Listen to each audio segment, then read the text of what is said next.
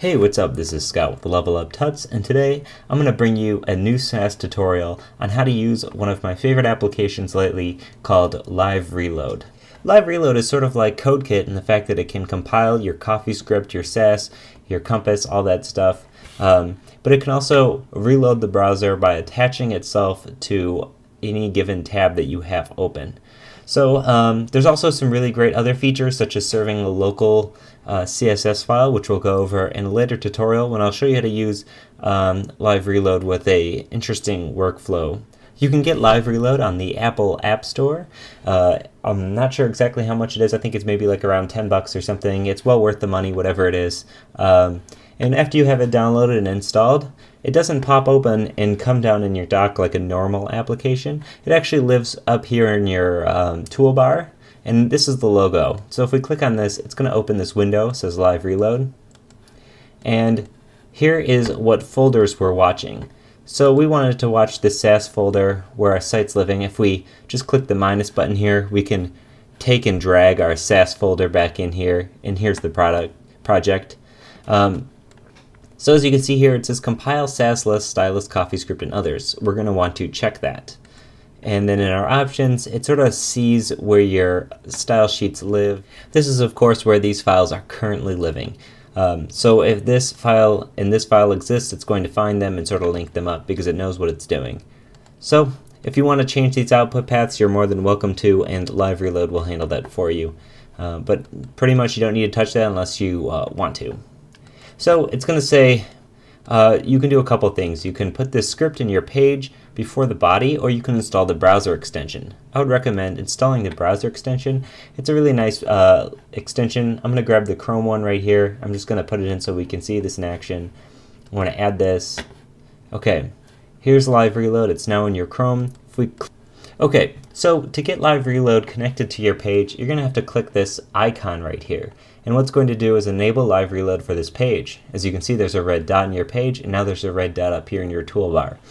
If you're having problems with this red dot showing up, I would recommend closing Chrome and closing Live Reload and then restarting them. I've found typically after installing it or installing the extension, sometimes it doesn't always recognize it. So if you're having that problem, close both and reopen them.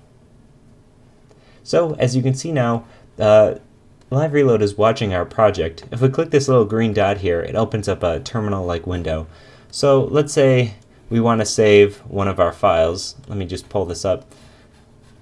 Let's open up our style.scss. If I save this, let's go to our Live Reload. You can see that just like in terminal, it's going to say that it's found some changes, and it's made the changes for us. So just in case you weren't sure if it's compiling or whatever, you can have it up here, and that's totally cool. It works great. Here it says one browser connected, 0 change or 2 changes detected. So let's actually make a change so we can see this live reloading happen in action. Okay, so let's say we wanted to change this background to something else. We're just going to change it to blue just so you can see what's going on. If we type blue here and save, you'll see that I didn't even have to go back to our web page to see this background color has already changed. That's because this browser window is connected to Live Reload, and when I make this change,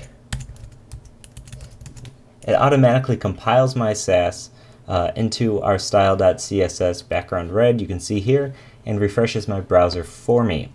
This is all great features. This is really nice and handy, especially if you're working locally. It really makes this stuff really nice and easy. You can have this window positioned over here and this window positioned over here in another monitor. You just keep typing and keep saving, and it's going to keep refreshing your browser. So really this function can save you a lot of time. It can save you a few keystrokes moving over to your other application and clicking refresh. So I found Live Reload is really well worth the money. So that's how you use Live Reload to compile your Sass. It can even compile Compass, CoffeeScript, Stylus, and a few others, I think. So check out Live Reload. You can go to their website. Actually, let's see what it is. Live Reload. Just livereload.com, and you can see from there. It's a really great application.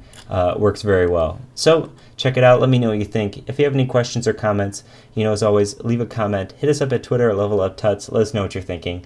Once again, this is Scott Tolinsky with Level Up Tuts, and thanks for watching. Bye.